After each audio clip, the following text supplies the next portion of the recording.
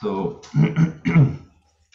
yesterday we started off on the Sutta 193, Saṅgārava.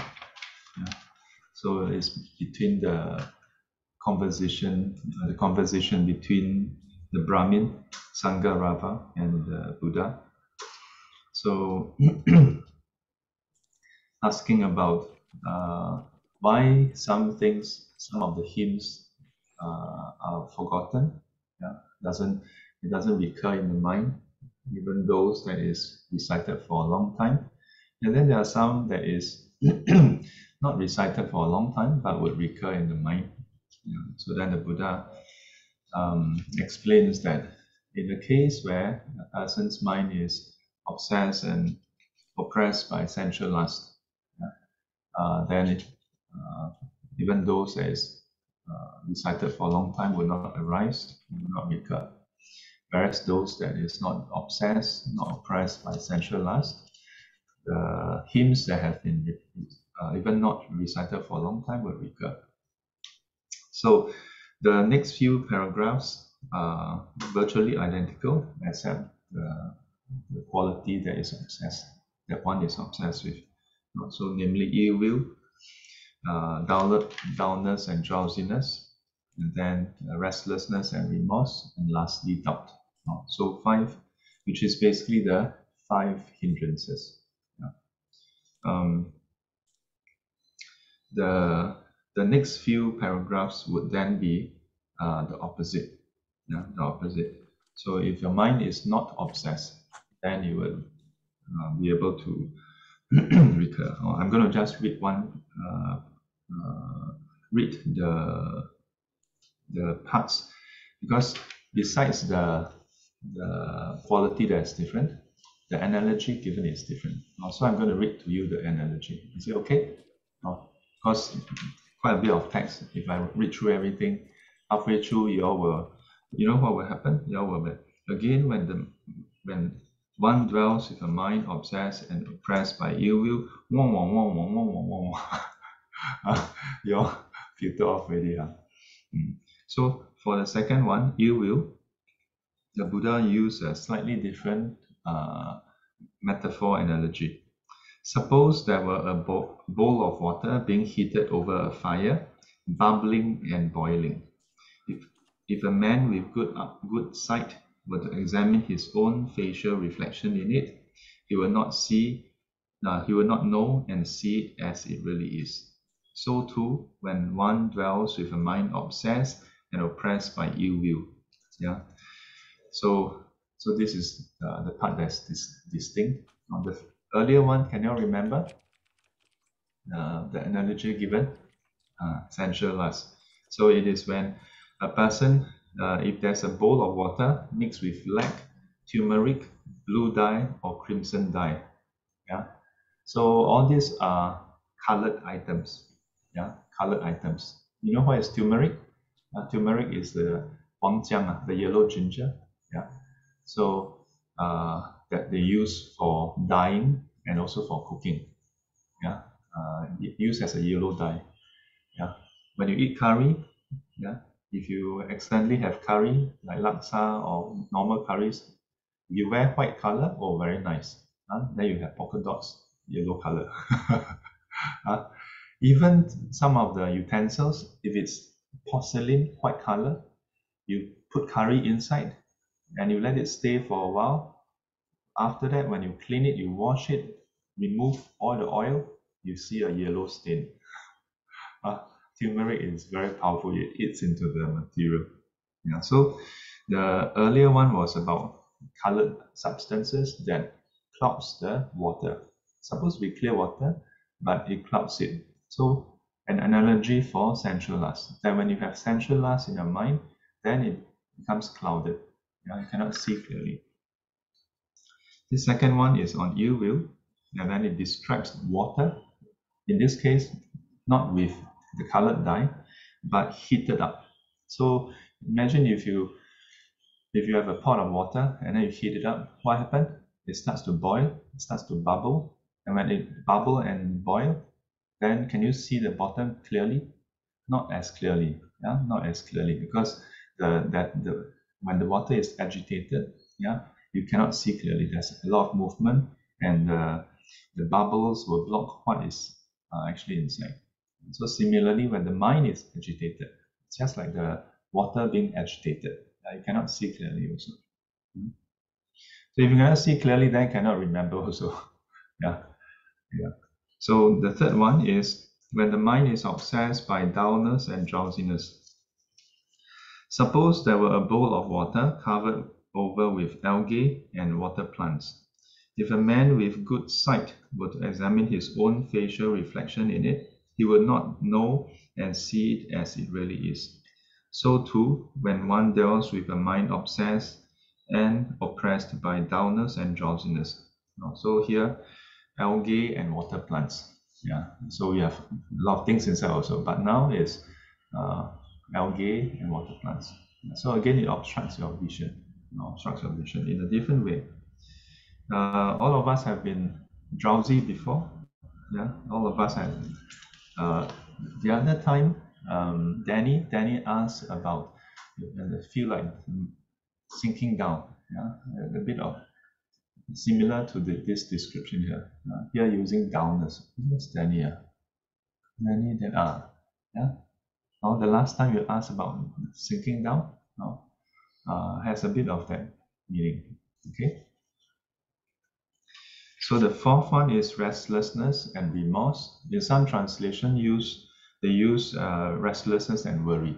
Yeah, you'll find that in different translations, sometimes the same translator, like Venerable Bhikkhu Bodhi, in some other texts may use a slightly different one, because at different times, as we translate, we find that certain terms are more effective in explaining the concept. Yeah. So dullness and drowsiness in some other texts translated as sloth and torpor. Sloth and torpor. In Chinese is 昏沉, 昏沉. Then the restlessness and worry, or you see, I always, even though it's restlessness and remorse, I always say restlessness and worry, because the first few texts that I read that talk about 5 hindrances translated as restlessness and worry. Yeah. So in the Chinese text is 勿作钓举. 勿作. The 勿 is the 可恶的恶, or also read as or there are two ways to read it. So it is that when you have done certain things that is not ideal, yeah, that you feel regret over it. Yeah. So for example, you do good, you do bad, both can cause you to become regretful, and then as a result become restless. So the bad things is sort of easier to understand. So if you do something not so nice, but nobody knows, but when you meditate, you start to think about it. I did this thing. Will people find out? I did this thing. Then what if people ask me about it? Yeah, maybe big, maybe small. It doesn't matter. Yeah, then your mind cannot be settled. Yeah. So what about doing good? Doing good can cause you to also become restless, can become to start to worry also, Yeah. Why? Like for example, every day you wake up early in the morning and then join for meditation. Yeah. Then but after sitting for a few months, you still don't seem to progress, Maybe you progress, maybe you don't progress. But when you don't progress, then you start to regret. You start to think, I give up my precious sleep.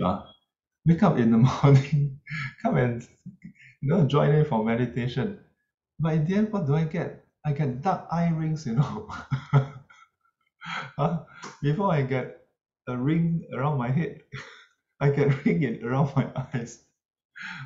You start to regret over it. Yeah. So then you become restless also.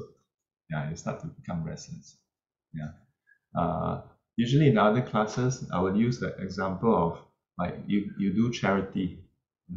Let's say you are at a coffee shop or you're at a food court, hawker center, usually hawker center. Then somebody come over and then ask you whether you want to buy tissue. So you buy the tissue. Then later on, your friends or colleague got their food, came over, but they saw you buy the tissue. Then they say, ah, you buy the tissue. Then, yeah, I got the tissue. The auntie came over. Then how much do you buy? Oh, one for $1. Ayo, you kena ketuk already lah. The market rate is three for $1, you know. Some more that auntie, you look at him, look at her, not really auntie, quite young, can work, what? Then you start to wonder, you know. And then your friend or colleague, another one come over and then say, you buy all this syndicate contract one they have a organization. Then some of them sell tissue but stay in condo one. Oh. Then you start to regret. You start to, I'm so stupid. And when you meditate, why did I spend that $1? Yeah, maybe.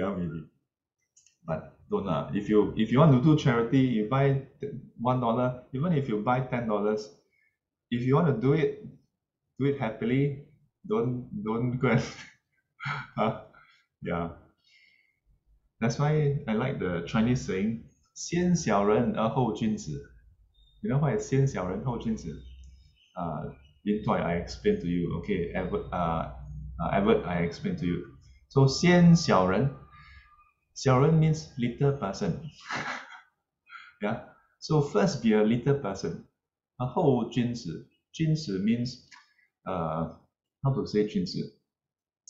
Like that means you're not a small person. You're a big person. So basically, like, you are a gentleman or gentlewoman. Yeah, that means you're not so petty. The 小人 means you're a petty person. Okay, actually 小人 means a lot of things. Okay, but in this context, it's more about being a petty person. So the Chinese saying, first be a petty person, then later on be a gentleman. What does it mean? That means if you want to, let's say, collaborate with someone, or if you want to discuss certain things, be petty upfront. Be petty upfront. Tell people you need this, you want people to do this, do that, clearly. That means you draw the boundaries, you let people know what you really need from them. Be upfront about it, be clear about it, be petty about it, be calculative about it. But later on, when it's being done, be a gentleman. Yeah, be graceful about it. Maybe the person don't meet 100% of what you ask for, but maybe 99.99%. SLA 99.99%. Not bad. Then you say, okay lah, it's okay. You try your best. Yeah. Don't, right at the start, when people ask you, so what do you need from me? It's okay lah, roughly can. Then later when people do it, then you say, hey, how come this one like that? Hey, how come that one like that? But science people don't like that. Science people, they prefer you to be 先君子后君子. They prefer you to be gentleman in front, then gentleman behind also, all the way gentleman. Don't be petty. Everything also can. Yeah. But when they want to collect money from you, everything cannot. So they want 你君子我小人. They want this. They want you to be gentleman, they'll be the petty one. People very funny. But anyway, sidetrack. So the last one, let's take a look. Suppose there were a bowl of water that is cloudy, turbid, and muddy, placed in the dark. If a man with good sight were to examine his own facial reflection in it, he would not know and see it as it really is. So too, when one dwells with a mind obsessed and oppressed by doubt, and when one does not understand as it really is the escape from arisen doubt, on that occasion one does not know and see it as it really is, one's own good, the good of others and the good of both. Then even those hymns that have been recited over a long period do not recur to the mind, let alone those that have been so recited. So this is the last analogy. which is if it's cloudy, yeah, the water is cloudy, turbid, and muddy. So a lot also not clear. Yeah, also not clear. Yeah, but in this case, this is probably like with some sediments or maybe with some other material. Yeah, and then placed in the dark. As though it's not bad enough that it's cloudy and muddy. So not clear water, muddy water. And then placed in the dark. Cannot see anything. Cannot see anything. So 5 hindrances. The next few paragraph is the opposite. Why the hymns are remembered. Yeah.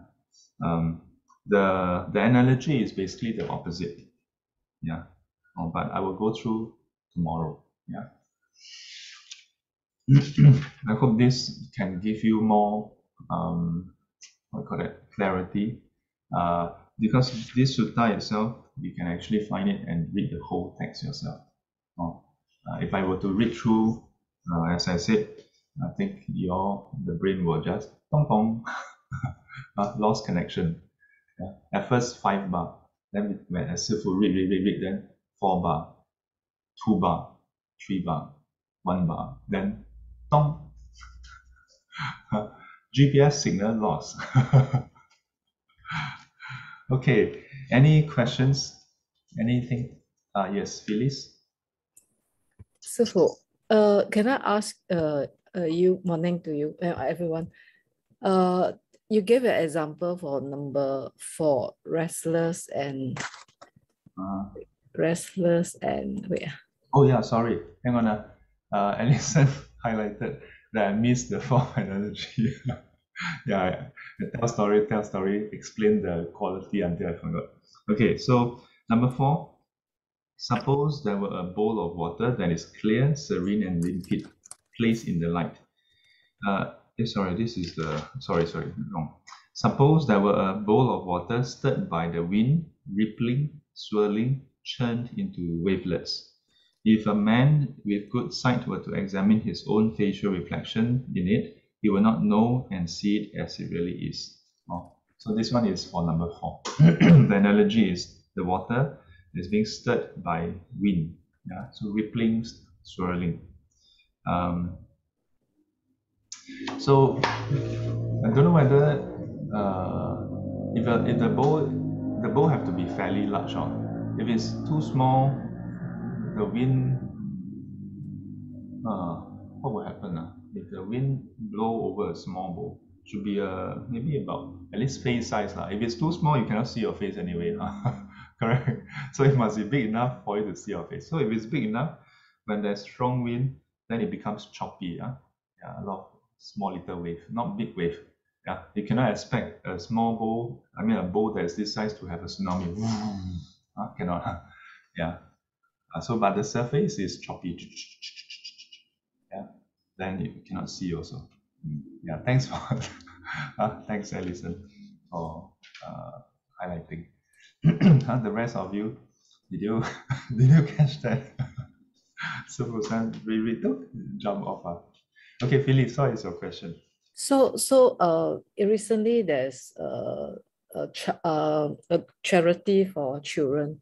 So make the donation, but then I received an email from I think it's related to this, what you call that, this organization, I think.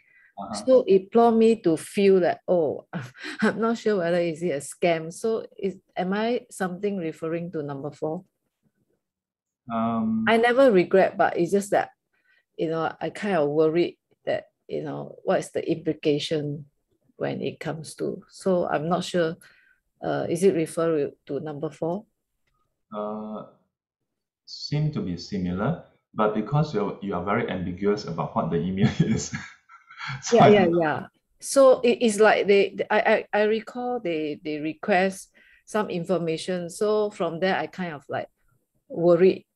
If now you receive, let's say you donate to Children's Cancer Foundation, okay, or something, and then after some time, you see the news or you receive an email from the Children's Cancer Foundation saying that in recent months there has been scam asking for donation. If you have done donation, please contact the police or Children's Cancer Foundation for more information. Yeah, then you should be worried. Whereas if let's say you donate to a certain organizations, they may sometimes follow up if you donate directly to the organization. Okay, it is not uncommon for them to follow up and maybe sometimes ask you for certain information such as your your full name, or I think if you want to have tax rebate, not tax rebate, called tax exemption, is it? Right? So in fact, in some websites, if you want to get tax exemption, you select the tax exemption, they will ask you to put in your IC number immediately. Yeah, something like that. In some cases, I think nowadays they will ask you to log in through SingPass, so that it's protected in both ways. Yeah. So that's not uncommon. If you actually donate to a registered charity. Yeah. I actually donated overseas. Overseas, You know, when the YouTube came out, like you can see a baby crying. Then so okay. YouTube, you can find a lot of baby crying. Okay. Anyway. But yeah, well, not to cast doubt on your charity. Yeah, but if you want to help in charity, good to exercise prudence as well. Yeah. If you just see some YouTube and they provide a link, always do some background check first. Yeah. So check on who is doing the collection and who is the recipient. Yeah, these are two main things to check on. There are many charities that don't do collection directly themselves. They go through a fundraiser. Yeah, especially in US, it's very common. In Singapore, to some extent, some charities do that also. They go through a professional fundraiser company. So they actually do nothing but do fundraising, and the organization actually get paid. Yeah, so it's like they get a cut in a way. So this is ongoing question mark of whether that is the right thing to do. So the rationale is, if charity organizations do their own fundraising, because they're not so professional, they don't know how to, they don't have that kind of reach, unless you suddenly get the government to organize one nationwide campaign, then the whole country know, and because it's backed by, let's say, Comchest, or backed by some big organization that is legit, then you get a lot of coverage. But otherwise, one small organization by themselves, maybe they raise 30K a year. But if they were to engage a fundraiser, then they may even raise up to, let's say, 500K, and then the company charge them 30K. So you may be like, why I pay you 30K? I might as well just raise that 30K myself.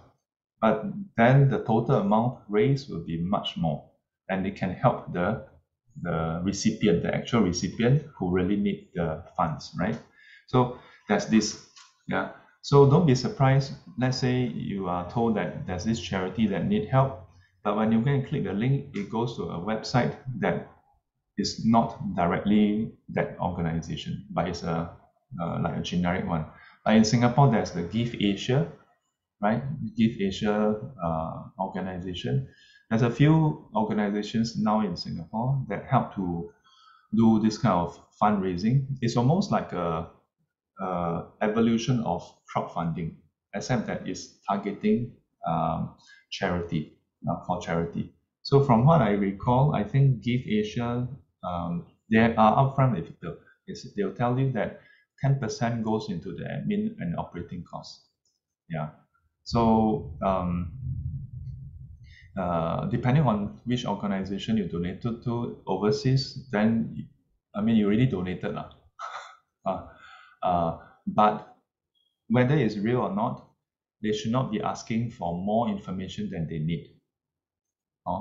If you're not asking for tax exemption, then all they need is your money. You don't need to give them anything. They ask you for your bank account number, they ask you for your PIN number, password.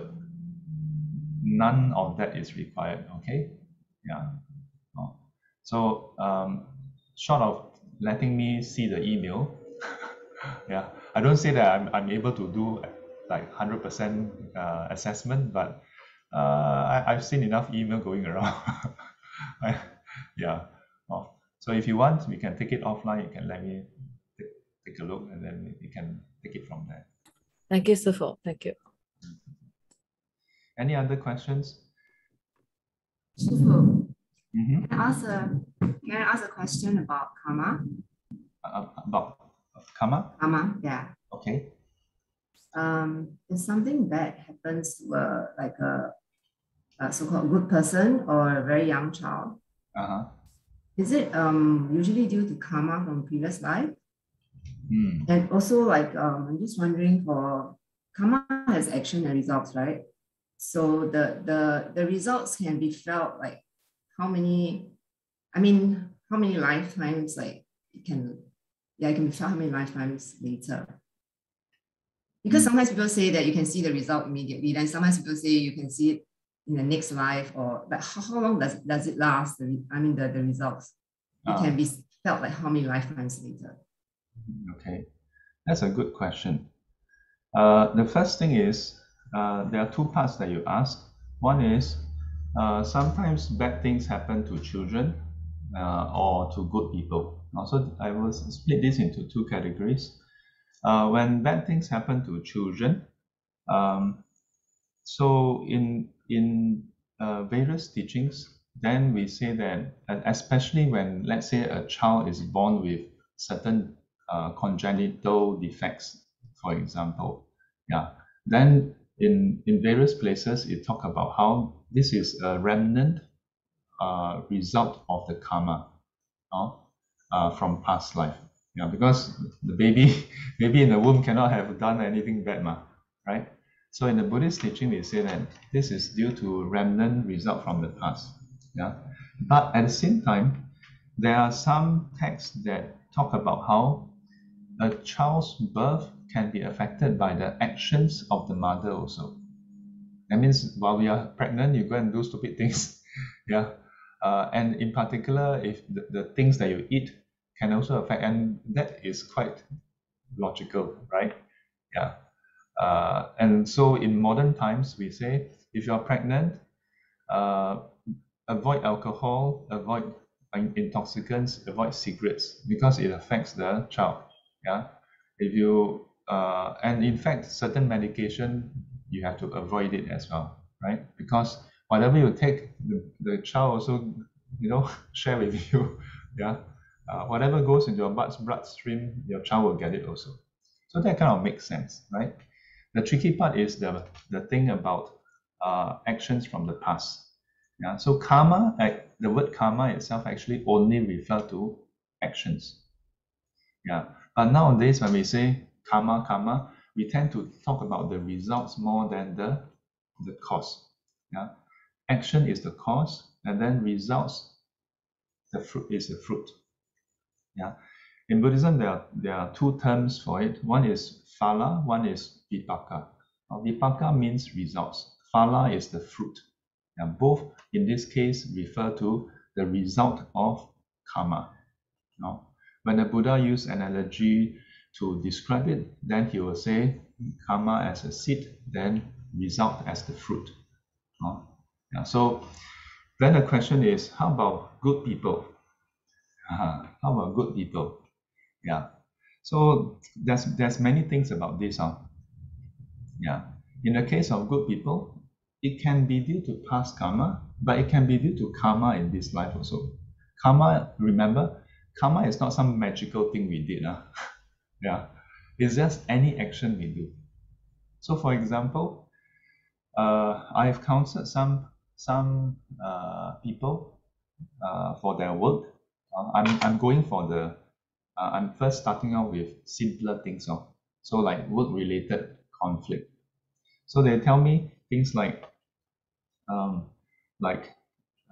don't seem to get recognition from the boss, But at the same time, that this devotee or student who come to me for work counseling would tell me that he or she is someone who don't want to claim credit. So when he do his work, he just do and then be done with it. Then I would usually ask them like, so do you actually like keep people informed? He said, no, I don't do such things. Not like some of my colleagues. Do one thing, wow, email the whole world. Tell everybody, wow, I did this, I did that, what. I want to claim credit.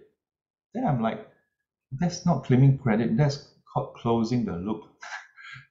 That's about doing due diligence. That's about keeping people posted, updating people about the progress. That is a best practice. Yeah. So if you ask me, in such a scenario, the fact that this person don't seem to have good things happen to him or her at work is directly due to the person's present karma. You don't let anybody know what you're doing. Then of course your boss don't know what good you are bringing to the table. The fact that the boss don't fire you, you should be 掏气 already. The boss is like, 哎呀，没有功劳也有苦劳啦，算了。The boss cannot see the value. Then maybe out of compassion, the boss say, okay lah, just keep you around. Anyway, you are doing some work. I don't know what work you are doing also, but anyway, just don't mess things up. Because if you don't so-called do the right karma that is required for people to know what you're doing, then of course the result is not good. But I know this is probably not the most severe bad things that can happen to people, right? But I start off with this to illustrate that not all bad things is due to past life karma. Okay? Yeah. Then how about things like, how come this person get cancer? How come this person have a husband or a wife who is so mean, but he or she is so nice? Yeah. So some of this would pertain to some form of past life karma. In some cases, it's still present life karma. Why do I keep highlighting present life karma? And I usually don't focus so much on past life karma, not because I don't think it's due to past life karma, but because past life karma already done. You cannot undo it. Even present life karma, whatever has been done, cannot undo already. What you can do is your present karma. Yeah. But one may then argue, in the case of, let's say, a nasty spouse, no matter how I do, the person still, like this, like that. Then what's the point? Why must I always be the one to try to work things out? So my thoughts about this is, yes, I don't say that when you change yourself, everything will go well. Okay? You must know, just because you change yourself doesn't mean things will definitely go well. Doesn't mean the other person will then change. Many times it doesn't, right? Then why bother? The trouble is people don't even try. Then they just say, the person won't change. Or just try for 3 days, then after that the person don't change, then I'll get it. You like that, I also like that. Can one. We continue to fight, see who live longer.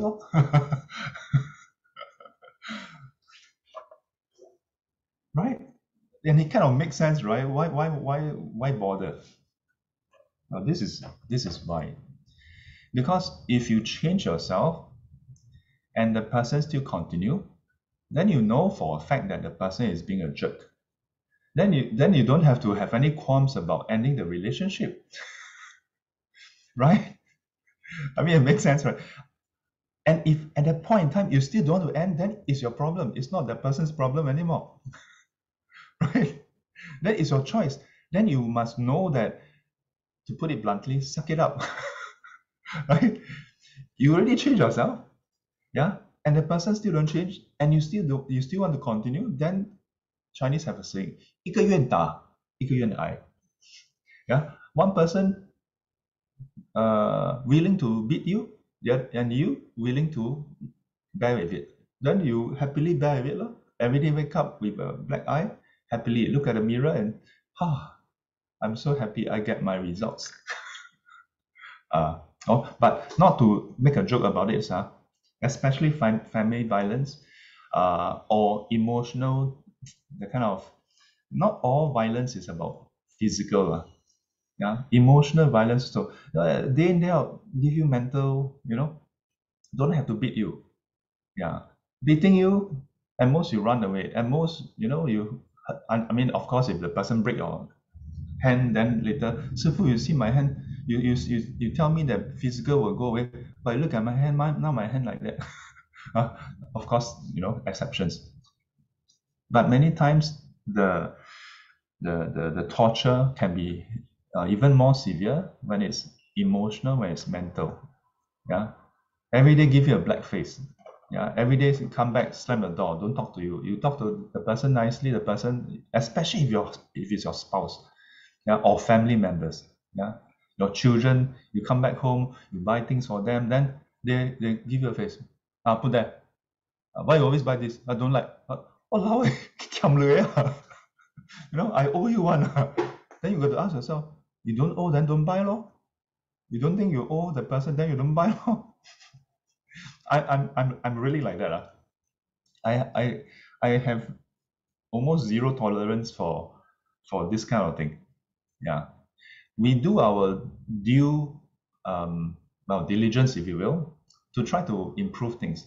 But if the person, of course, you cannot just say try 3 days. Try at least 3 months, 3 months, 6 months, and don't just try without saying anything. After trying for 3 months, if the person still unamendable, then you just check yourself and say, okay, is there anything else? Then you sit down with the person, ask the person, hey, I've been trying this thing, because we've been married for a while, and like, I don't know, is it like, is it not working? Yeah, you don't seem to be happy at all. Yeah, the point of getting married is to be happy, right? So what are you not happy with about? Yeah, and I thought maybe these 5 things are the things I should change. I work on it. I don't say I do it 100%, but at least I maybe at least do it 70%, sometimes 80%. But you don't seem to have any change. Is that something that I can do? And at least you give the person a chance to voice out. Yeah. So again, we come back to the, !aiya! 师傅, no point telling the person one. I tell then still like that one. Yes. At least after that, you talk to the person don't give you a clear answer or what. Then after that, you turn up one day and give the person, okay, this is the letter. You are terminated. The person cannot be like surprised. Hey, why you ask for divorce? Why is that a surprise? Remember 6 months ago, I started changing myself. Then 3 months ago, I talked to you. You don't want to talk about it, and you tell me that no point one. Then you say no point what? Then I continue trying for 3 more months. Still like that. So this is the letter. The trouble is a lot of people, they don't do this. They bottle up. Then they change a bit. Then suddenly, 我要离婚. Guy or girl, same. So yeah, so this is another category. Okay, but at least to me, with a spouse, with a relationship, at least there's someone you can work with. If you get cancer, how to talk to a cancer? Yeah. At most, you go and see the doctor, the oncologist come out with a cocktail for you to take, and then cancer, you cannot, I mean, okay lah, I heard of some people who say, oh, talk to your cancer cells, yeah, radiate loving kindness to it. I don't know how that works, in the sutta. So some people say, oh, this is an application of Buddhism. I don't know, you know. Yeah, I hope it works for you, but I don't know whether this is the way is described in the Dharma. Yeah, but in any case, if let's say, my point is, like, if you know, for some reason, you know, you get cancer, yeah, or get brain tumor, yeah, then you ask yourself, okay, then why is it like that? And this is the number one question whenever I'm asked to counsel cancer patients. Yeah, the question of why.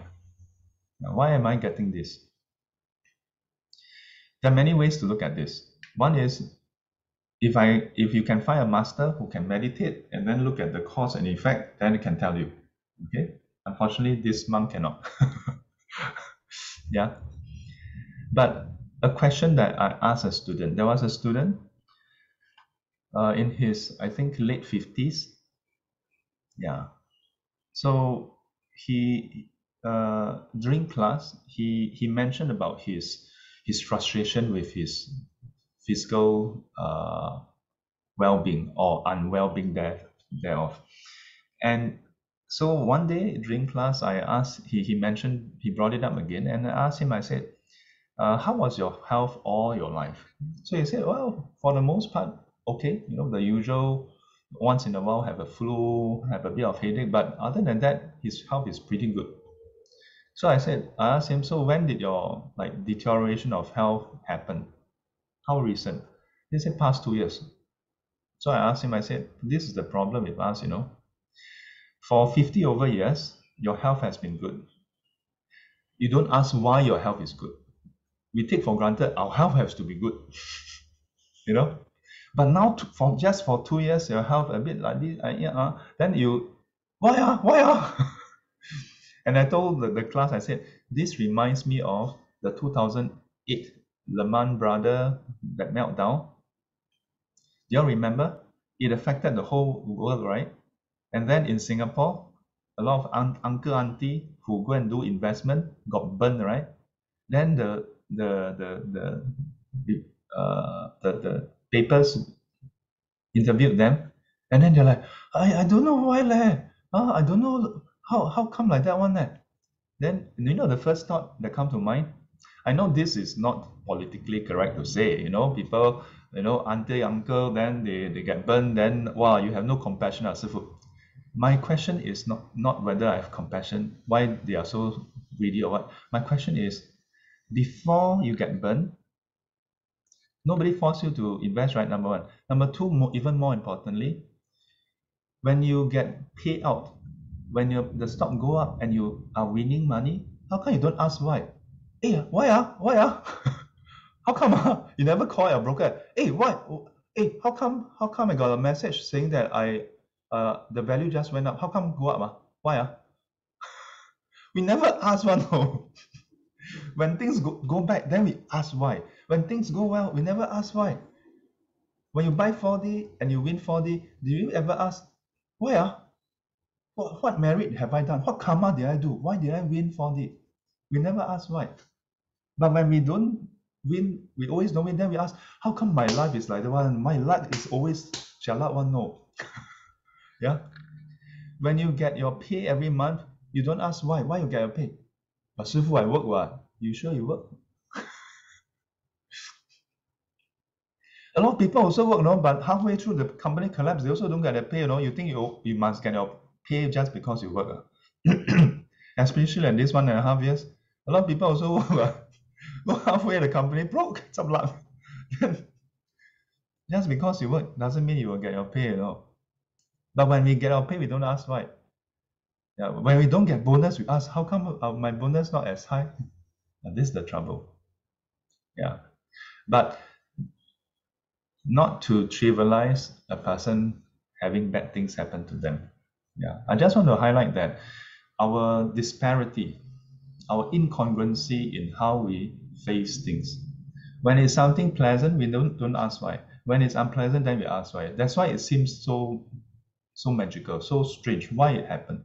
But actually, our life itself is full of things that don't make sense. Why did we wake up this morning? You think you're supposed to wake up? A lot of people don't wake up, you know. How come we wake up? It so happened that our life force haven't ended. No cockroach climbed into our mouth. We didn't choke on our saliva. For us to stay alive, it requires a lot of more conditions, you know, for us to die, just one or two conditions, you die already, you know. But we never ask why. Yeah.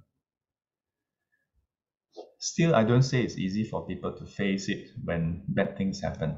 Yeah. But if we were to examine our life in totality, then we may realize that it is a blessing that we are alive. Yeah. But in Buddhism, we don't say blessing from Buddha. Yeah. Or some higher being bless you to be alive. Yeah. Results of past karma. Yeah. Or plus present life karma. Yeah. If you live in a way that is not supportive of life, sooner or later you're going to die. Yeah. Buddhism, when Buddha talk about karma, is not all about past life karma. The majority of the Buddha's focus on karma is actually about present life karma. But most people end up thinking about past life karma. Because present life karma is the only karma that you can influence, that you can do differently. Yeah. So karma the focus should be on the active form. Yeah. Because this teaching is about causality, cause and effect. You do such cause, you get such results. Yeah. As to the specifics, this particular person like this, like that, we usually when students come to talk to me, I will listen to them, and then I'll ask them some questions, and I would oftentimes give them this analysis and ask them if there's anything that they can change for the present life. Yeah. If all things are already done, but things still don't change, then I will say, do you want me to chant for you? And maybe you should also do some chanting, do some repentance. That's usually not my first option, which come across strange for some people. Sifu, you're a monk, first option you should be doing chanting. Why you ask so much question for what? Because a lot of our problems cannot be solved with chanting.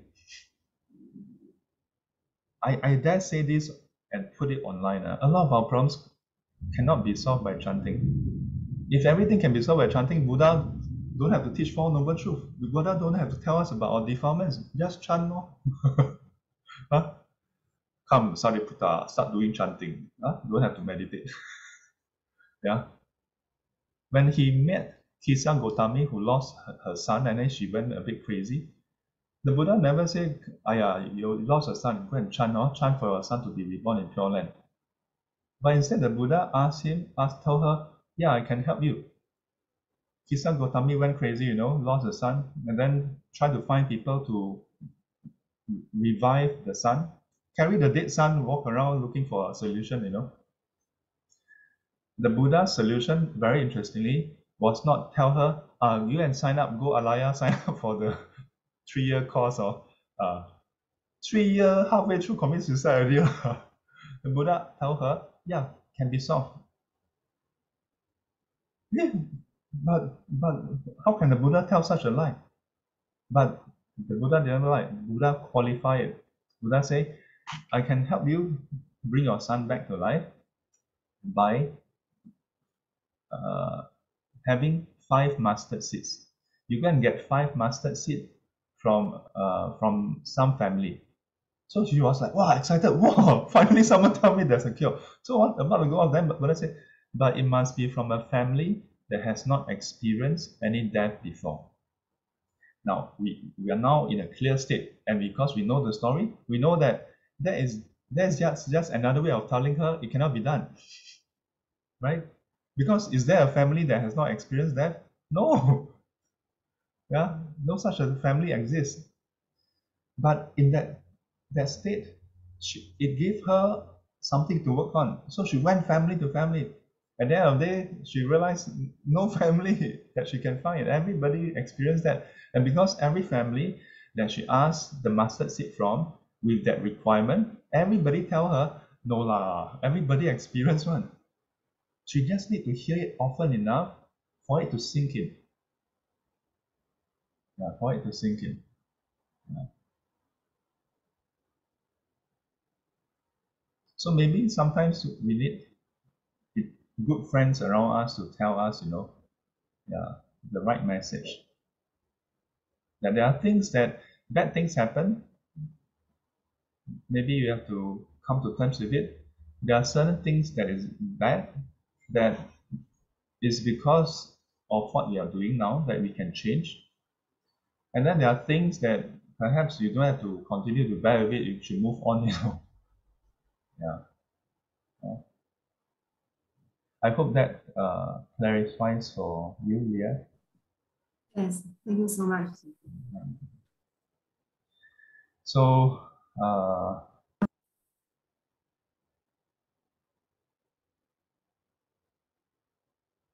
okay, just one or 2 points. Why do I cry almost every time I do meditation? Any similar case studies elsewhere? I know there are some people, they would start to be teary or cry when they do chanting, or they visit some temples, they just see the Buddha image, they just start to tear, not because of any particular set incidences, yeah, or in some cases when they meditate they cry, yeah.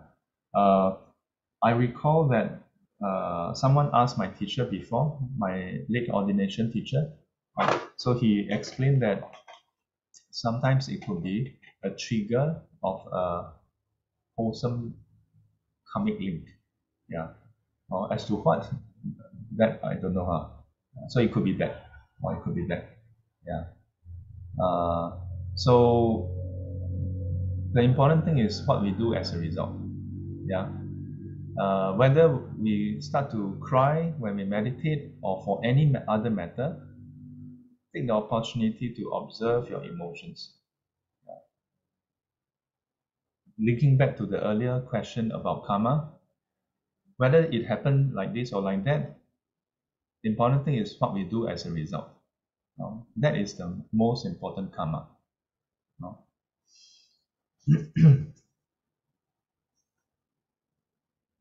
Trigger what? So, as in trigger the crying lah. Yeah, we're talking about the crying lah. Yeah, whatever may be the case that trigger our crying. To me, that's another thing. But what's more important is what we do as a result. If as a result of crying, then you get all emotional and then you break down, then it's not helpful. It's like people asking me, Sifu, I dream of this, I dream of that. I see Buddha in my dream. I go to a temple and then I see a dragon fly around. Okay, sure. Last time I was like, sure not. Can you give me evidence? But if it's a dream, cannot give evidence. Right? If the person saw, then before you take out a handphone, cannot the dragon disappear? How? The dragon is shy, always appear when nobody can see. Can take pictures, then how? Yeah. So nowadays, I ask people, instead of questioning whether they saw what they saw, I ask them, so what does that do for you? Yeah. Does it then encourage you to be more wholesome, to do more practices? Yeah. If it does, then that's good. If it doesn't, then what's the point? 阿弥陀佛，愿消三障除烦恼，愿消三障除烦恼，愿得智慧真明了，愿得智慧真明了，不愿罪障悉消除，不愿罪障悉消除，世世常行菩萨道。世世常行菩萨道。阿弥陀佛。阿弥陀佛。Till we meet again, may be guided and protected by the Buddha, Dhamma and the Sangha. Sadhu, sadhu, sadhu. And as always, 乖乖。have a have a and a 顺服 day ahead. Take care, stay safe, stay dry. It's raining now. Yeah.